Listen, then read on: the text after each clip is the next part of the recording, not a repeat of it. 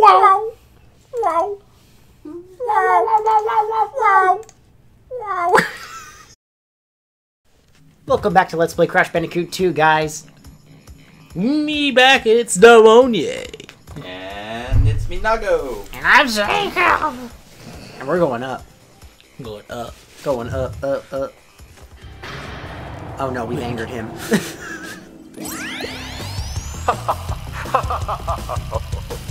I see that Ripperoo failed to prove much of a challenge yet again. But back to business. There are crystals to be gathered, 20 to be exact. The planets will align shortly, all 13 of them, and this will create a power great enough to rip the Earth apart. Properly utilized, however, the crystals can absorb and contain the energy. Crash, is that you? I've been looking everywhere. I don't have much time to tell you this. You have to be careful. Trusting Cortex seems a little unwise, Crash. I can't keep the data path open much longer. Crash, you need to... Right, Speaking of Coco. Wait, what? Hi! She's back! I have two questions here. One, wasn't your freaking laptop's battery almost dead? And two, how the flip did you get here? Speaking of... Get your own battery, Coco! Speaking of But batteries. yes, Coco's playable again in Crash 2. And I went to Snowbiz, and as you can see, there is a gem platform, so we can't really do anything here. So we're going to leave this level. And instead, we're going to go to the one next to it. We're going to go straight to Air Crash. But 13 planets, That sounds doesn't wrong. make sense to me. It's never touched on in the series that there are 13 planets aside from Cortex mentioning that one line. But yes, Coco has the slide, the body slam, the crawl. She has all that stuff now.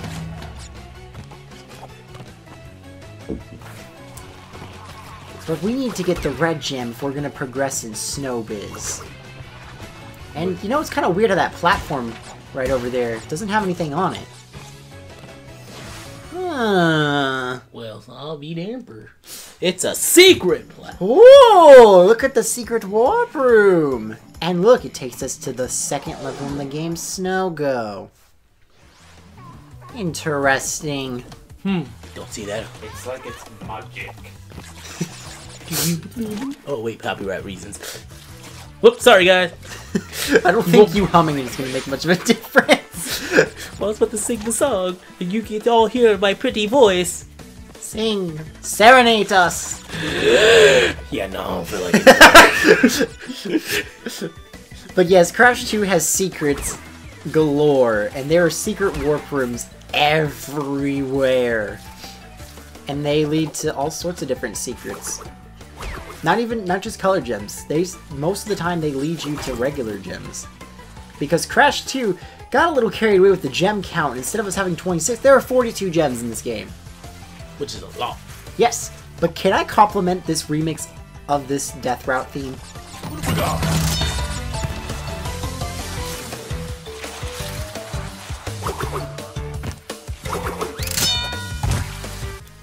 A lot of people are very subjective on how they feel about the soundtrack in the Insane Trilogy compared to the original. For me, most of the songs are really good. Some of them are kind of ear sores. But that's mostly songs in Crash 3 in my opinion. But I mean, you also do have to admit, this game is not the original Yeah. that it was. It's still a shame that they didn't get Josh Mansell, the original composer, back for this. And they remixed his stuff without really so much as consulting him. It's kind of a shame. But I think that some of these remixes are honestly better than his original work. Not that Josh Mansell is a bad composer. I flipping love him. He's amazing. But some of these remixes, in my opinion, are just so much better. Like this one in particular. I love this Death Route theme way more than I liked it in the original game. It's got more power, I suppose. To it. But look, But now we can get Spanish. the red gem from Snow Go. In the PlayStation 1 game, you could actually see the red gem as you play through the level, and with a well-timed slide spin jump topped with a body slam, you could get it early. But they knew about that, so they put it all the way up at the top of the tunnel this time, so you couldn't do that. But now that we have the red gem, we can actually properly play Snowbiz. Heck yeah. Oh yeah, let's go. The first Take two. true real backtracking. Technically one, but yeah. Yep. First time in this game. Mm-hmm. And if I'm not, or if I'm correct, it's not going to be the last time. Oh no, we've got a little bit of backtracking to do. Still. But, like I said, I think that this game handled the backtracking pretty well. Mm-hmm. It doesn't seem like an overwhelmed. It seems very... How do I put this? It's very, well thought. Streamlined. Yeah, it's very streamlined. But now we can take the red gem platform up here. We. And we get to hear the music again. Because I love it. You know, as soon as Aku Aku shuts up.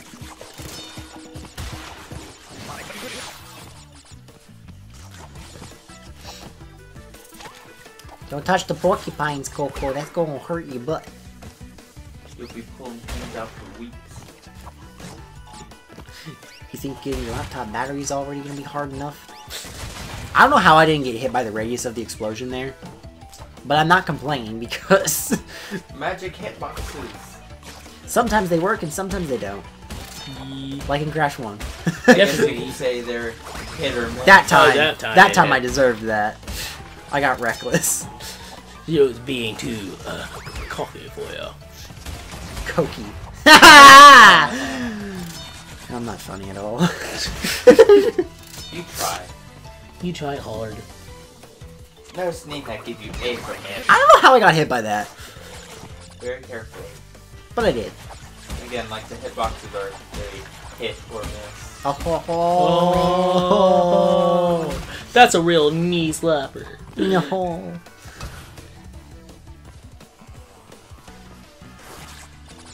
We. Crash 2 doesn't really rely on 2D very much. There's hardly, if at all, any level that is strictly 2D. I'm pretty sure they only save it for the optional pass and the bonus rounds. Every level is basically a 3D level. That's a little sad if I'm gonna be honest. I'm actually quite happy with that idea. Especially with the new analogs. Yeah, because Crash 1, like I said, I do think that the Crash 1 formula worked best in 2D, but I could also say that there was a little too much 2D for my liking. Considering it was a game that was trying to be 3D when 3D was still in its heyday, brand new, Crash 2 capitalized on it and made the 2D still there, but at least it was specifically for optional areas. I like the idea of the levels being 3D and all the optional stuff being 2D. Wow! But that's that little bonus round. Woo. And it's all so you can get extra crates.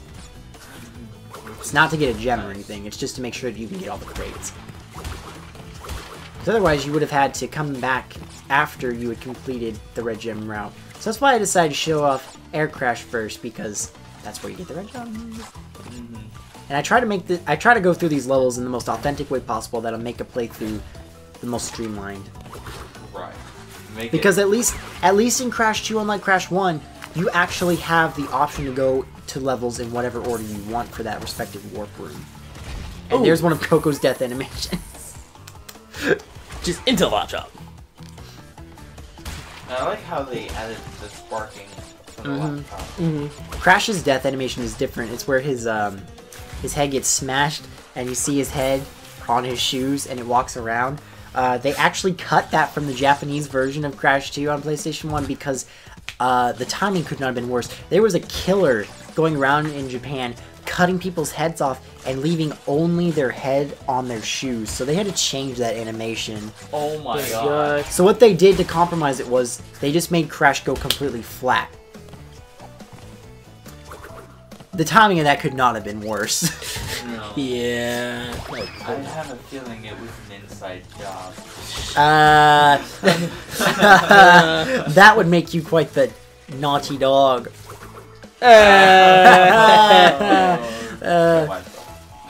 Speaking of Naughty Dog, while Coco's here, during the opening cinematic, did you guys see what was on her laptop screen? No. She was watching Uncharted 4. Oh my god. And the meteor in the opening cinematic of the game, when we were in the space station, it had the Naughty Dog logo on the meteor. So at least they're paying homage. Oh, I knew that reference to Crash Bandicoot and Uncharted 4 was there for a reason. It's a very, very smart Easter egg. I really like the way that they handled crystals in this game. They look so pretty, and I love how they leave off this purple aura. It's a really nice touch. They give it actual lighting. And whenever you pick it up, it goes away. So that's how you know it's there. Oh, and I should also mention, Crash 1 only had one level that had over 100 crates in it. And that was Jaws of Darkness. Crash 2 has a lot of levels in which you get to see over 100. Also, Coco has her own variation of the Crash dance, and it's adorable.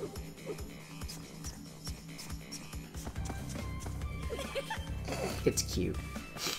But they all end the same. Yep. That's what really Wow! Wow! But now we're in Air Crash for the proper way. the true air We'll crash. play this level authentically now. It's time to do things right.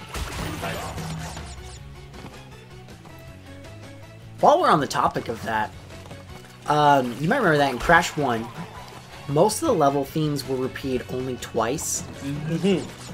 Crash 3, most of the level themes, except for like a few, you will get to see them up to 3 times. Which It's alright, because they're really, really beautiful. At least every time it's different. But this is the second river level. There's a third river level too. Sadly, those kind of which look the is same. kind of nice because you get to experience more of specific levels that you really, really Which is a like. complaint that I had in Crash 1, is that I felt like some of the really good ones were only seen twice, and I would have liked to see them expand on. Well, Crash 2 did just that for me. It expanded on it. And then Crash 3 decided to go a little overboard and make level themes show up to 4 times, and then they got a little freaking crazy with it. But we're not at Crash 3 yet, we're at Crash 2. Getting there. I'll Slowly. get there, I promise. But at the time of this recording, I'd like to correct something I stated a while ago. There was I mentioned in the Slippery Climb level run on Crash 1 that there was a scrapped level called Stormy Ascent, which was the second level themed like that. And it was cut from the original game. It was still in the coding, but it was cut because it was too difficult. At the time of this, that level has been completely remade thanks to Vicarious Visions and is now available on PlayStation Network until I believe it is August 5th or the 8th for free, and then it'll be $3. So get it while you can, guys. Yep, I have not played it yet. At the time of this recording, I have not recorded that. I intend to record that as a bonus episode for the Crash 1 Let's Play, but I have not gotten around to that just yet. And you didn't, at the time you recorded Crash 1, you didn't know it was going to come out. did There you? was kind of. I kind of knew it was because there was a leaked trophy section called The Lost Treasures, and there was a trophy icon that looked like the little enemy that does the grabbing hand through the cage bars. So, of course, I thought that was going to be Stormy Ascent. But I also thought we were getting more than Stormy Ascent because the trophy thing said Lost Treasures, as in plural, and it's just one level. So I'm kind of hoping that they're going to bring the other Scrap Crash 1 levels in later on. Hopefully. Because that would be really nice, because there wasn't just 2 scrap levels. I completely forgot that they had like 2 other ones that were hardly even in the development stages, but there were about 4 scrap levels from Crash 1. I would love to see all of those come back. That would be really, really nice. Yep. But here's our secret second white gem, and instead of... There's no way to really get back, so I decided to kill myself, just so I could put myself back on the main path. Because otherwise the warp room would have just... We would have to play the level another time, break all the crates again. I just wanted to get everything in once. Yeah. Basically, make your life a lot easier. If I have 2 Aku Akus, I tend to not want to kill myself, but because I didn't really have much of another option on how to get out of the level, it was the only thing I could do. Sadly but truly. And you gotta do some really difficult platforming here if you want to get those crates. Which I'll state, depth perception. I will say that Crash 2 handles the depth perception a whole lot better than Crash 1, because the camera angles are usually adjusted in a way that you can actually see things better. Crash 1, not so much. Crash 2 just, like here, I like how it's at an upward angle, so it makes viewing the platforms a lot easier. And it's not like a complete overhead view. It's still enough to see in front of you while still seeing over you. Again, I think that Crash 2 just does a lot of things better than Crash 1. Right. And I like how I also realized I still couldn't get the box gem. Because there's... 102. Yeah, there's another way we have to go about doing this. So yes, I still screwed that up in the end. But, whatever. I'm still done with the level. We'll come back here later. I still got one of the gems. I just remember I was very upset that I lost those Aku Aku masks for nothing. Yeah, pretty much. But it's whatever. It's all it's all good. No, Demone. Yeah. Yes. She doesn't do the same She sound. goes Close enough. But anyways, we're gonna switch to Crash because this level will require Crash. And there's a little polar bear right there. Come at me, PETA. I dare you. And yes, I am bouncing on him intentionally for a reason you'll see in a second.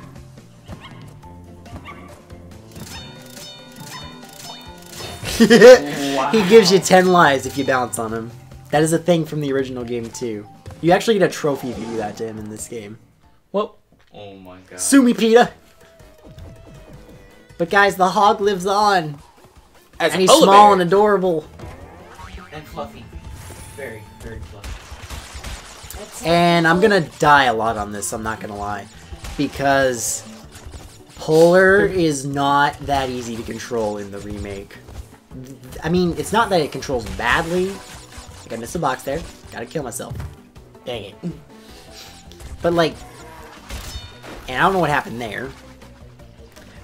But the controls are very different from the original, so you have to adjust to it. It's difficult. Are they a bit slicker? I want to say they're more tight now. I feel like he controlled a little more loosely in the original, and you're so used to how it controls that getting used to the new one isn't as easy. The Hog, I adjusted to that pretty easily, because I think it controls better. I'm not saying that Polar controls terribly in this remake, but I'm saying he controls differently. And it's enough to make a difference that it throws me off on the controls a lot. I still enjoy these levels. It just takes a lot of getting used to. Boom. Hey, And it's shorts. There's an example of... what Yeah, you it's say a is little they're finicky. They're instant explosions. Nitro crazy. And there's your explosions. Explosion! Yeah, it's a little finicky. Out of all the Polar Bear levels, I don't think I play any of them flawlessly, if I remember correctly. Unlike the Hog level, where I actually played through the first one without any so much as trouble. But that's that level. It's really short. It's fun. I still think I kind of like the Hog levels more, personally. We seem a little bit better. Yeah. Better put together. It's so maturity. Darn. Darn it. He'll be back. I'll see you later, Polar. Never again, I hope. Nah, No, we'll see him. maybe. We'll see him a few more times. Polar's a standing character. You'll see him in a few other games, too. Mm-hmm. I think he's in Crash 3, right? But here's another animation with Crash. Yeah, he's in the opening in Crash 3, but he's not playable in Crash 3. Sadly. Because they replaced Crash, they replaced Crash riding Polar with, Coco riding Pura. Yeah, I'm sorry. I never really liked the polar bear. Because of CTR. He was a jerk. He would intentionally, like, come after me. I don't know if his coding was specific to go after the player or whatnot, but every single time, he would just come after me. I don't know. And he came after me with a vengeance, too. I'm like, I didn't do anything to you. You know, I'm kind of worried We about looked at Let's him Playing funny. Crash Team Racing. Because I feel like the moment that I do the original game, they're going to announce that a remaster's coming out too, because people are demanding it, just like they're demanding Spyro. And I feel like the moment I so much as put a Let's Play of the classic PlayStation 1 game on there, they're going to be like, okay, yeah, by the way, we made the game on the PlayStation 4. And I'm going to be like, son of a goat! And right there was a fork in the road. Yep, but this one's different. At least you're running towards the camera. Yeah, which is really, really nice. Yeah, and thankfully they have this little platform, and it takes you right back to it. Where you're supposed to be. Yep. Very nice little thing right there. So you don't have to backtrack. So they broke up the norm on the boulder chase level there by having you go against the not against the camera, I'm sorry, going back. Working with the camera. Yeah, instead of going against it. But yeah, now Coco has her own little animations for running from the boulders too. Her eyes are very Pretty sure that I played as Coco in one of the boulder chase levels in Crash 1. I think I did. I think so. Yeah, Yep. but it's a lot more noticeable here. The animations where they keep looking back and running around, stumbling, they're a lot more present in Crash 2 than they are in Crash 1.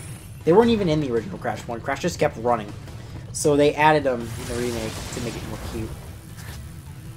Which again is another attention to detail Right. kind of thing. Because even comparing the PlayStation 1 games, Crash 1 feels the most out of place compared to the second and third game, because the second and the third game run on the same engine, whereas Crash 1's on like a completely different one. So at least in the case of this game, all three of them are running on the same engine, so everything stays consistent, so it doesn't feel like anything is out of place. So thank you for that, Vicarious.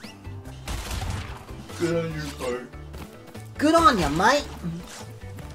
Oh no. This is Crash, not Ty. Yeah, but Crash is an Australian creature. He's a Bandicoot. Yes. Wherever the heck a Bandicoot is. It's a little adorable little thing. It doesn't look like what Crash looks like.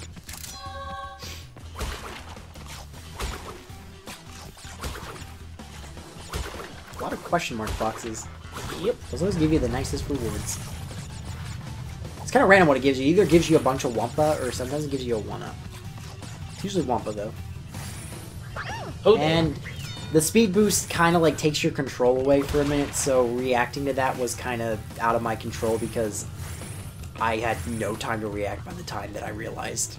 It's like a lag, kind of. Yep, and I hate this. I hate this. This makes me so uncomfortable.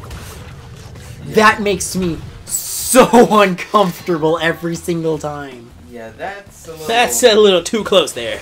Yeah. That's a little too close for comfort. That was a close shave. Indeed. Is Coco missing any hair on her back from how close that boulder was to her?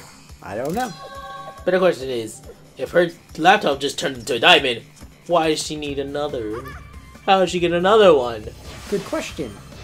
Couldn't she use that diamond to, buy like 5 million batteries? Shine bright like a diamond. But hey, here's a new level theme, and this is one of my favorite level themes in Crash 2.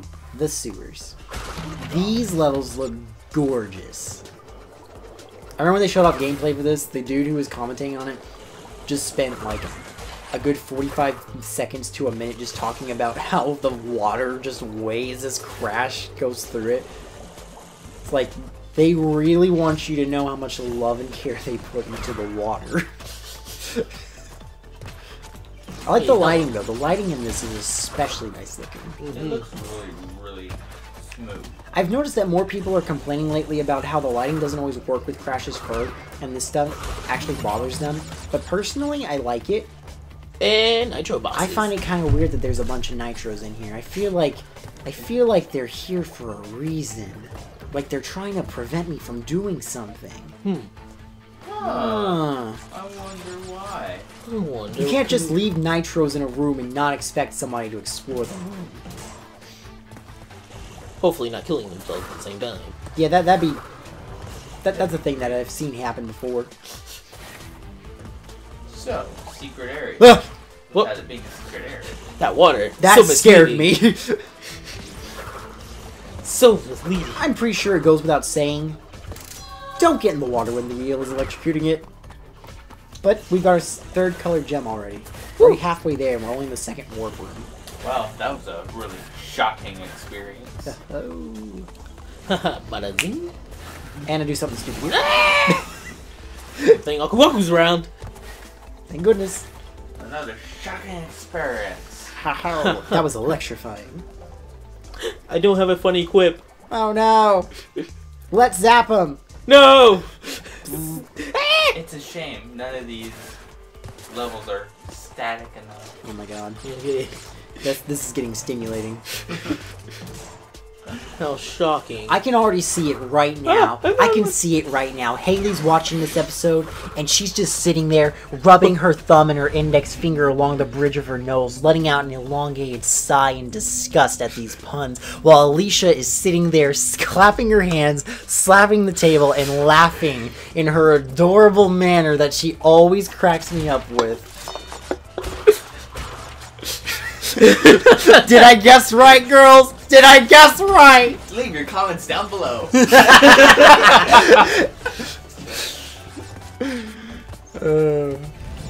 you see what Crash did there where he like bounced back and adjusted himself? Mm-hmm. They added that in this. I don't really know why. Maybe. Because it wasn't needed. In the original, you could stand anywhere on the platform and it'd take you away. It's just weird. Maybe it's to orient for frame perfect things. Maybe. But if it's not broke, don't fix it. What? But yeah, this level also has a lot of branching paths, but the branching paths are short, and they don't really make you fight across the camera too much, so this one isn't one of those backtracking levels that I was complaining about. A This lot of one's- nitro boxes. This one's actually pretty dang harmless. I don't know how touching that eel didn't hurt me, because I'm pretty sure in the original game, if you touched them, it hurts you, and I also remember you could spin them, but it didn't work there. Good sweet. I don't know. I don't understand.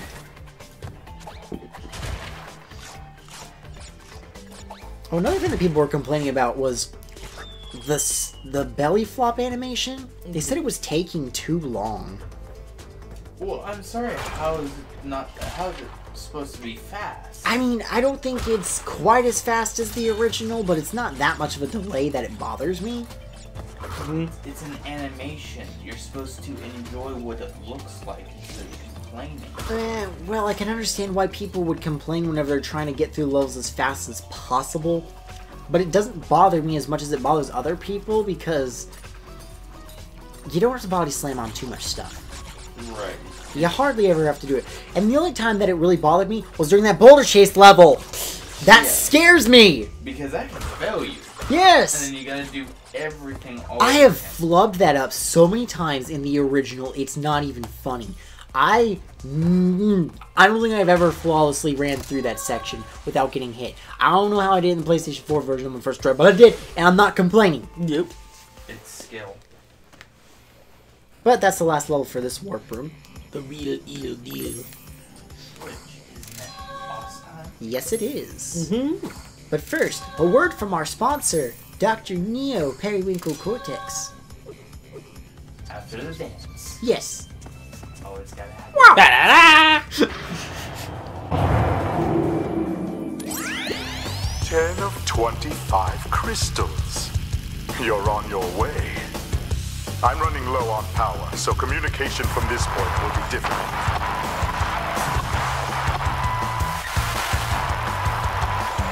Remember, I'm counting on you. What? I don't understand what you just said. Anyways, boss 2, the Komodo brothers. Oh, these guys are definitely new. Yep. Ripperoo is the returning boss, but Crash 2 brought in 3 new characters altogether. And the Komodo brothers boss fight is Different. laughably easy.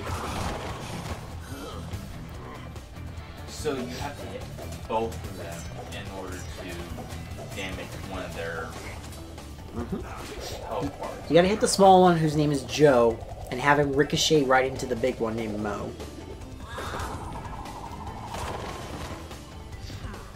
It's a really easy boss fight, honestly. This is probably the easiest boss in the game. Mostly because you really don't have to do much. Right. It's over faster than Ripperoo. Then again, Ripperoo did have you have to walk around and dodge him a lot. Also, don't touch those swords when they're in the ground. That does count as hit damage. But they're already done. That was really easy. But that's the end of that boss fight, so in the next episode we will take on the 3rd warp room and gather more crystals and gems and all the happy joyous stuff. So we'll see you guys next time. Later.